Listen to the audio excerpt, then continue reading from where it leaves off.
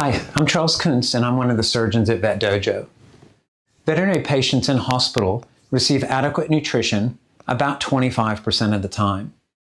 Poor nutrition in hospitalized patients can result in organ failure, compromised immune function, deficient and defective wound healing, reduced cardiopulmonary function, and altered intestinal function. Malnutrition can be a significant contributor in the death of hospitalized patients. Take, for example, a patient having intestinal surgery.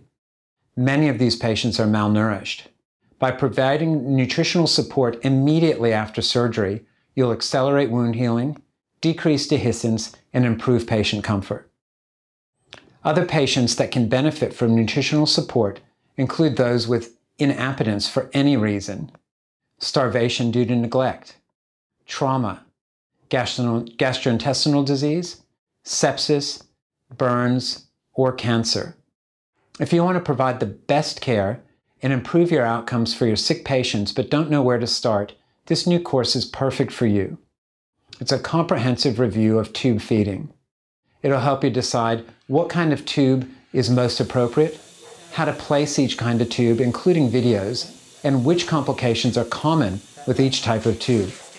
There's also an extensive resource provided including links to WSAVA and AHA guidelines for nutritional assessment and support, as well as a take-home sheet that you can modify and provide for your owners.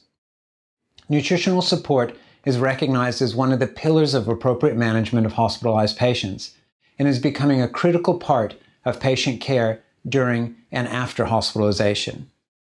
If you have an interest in providing the best care for your patients and want a comprehensive review of tube feeding, please click on the link in the description below. There's even a free quiz to help assess your knowledge of nutritional support.